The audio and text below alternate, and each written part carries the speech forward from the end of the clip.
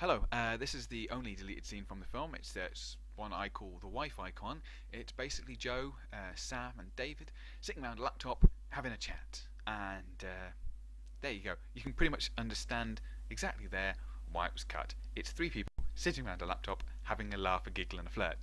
It's not very exciting.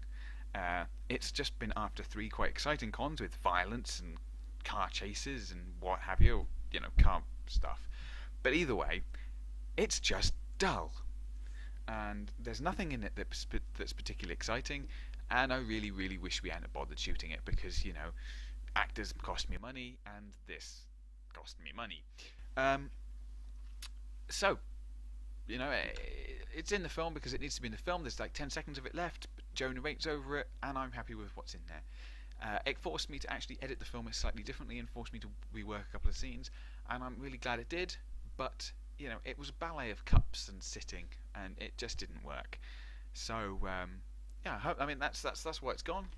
The other reason it was gone is because John Sullivan just didn't perform to how I hoped he would.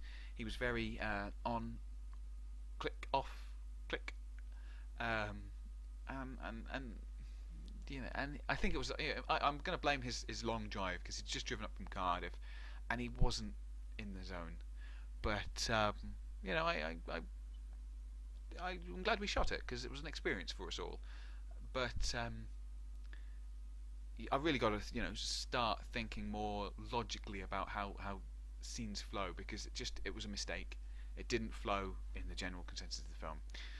So I hope you enjoyed the insight into the film there. Thank you very much.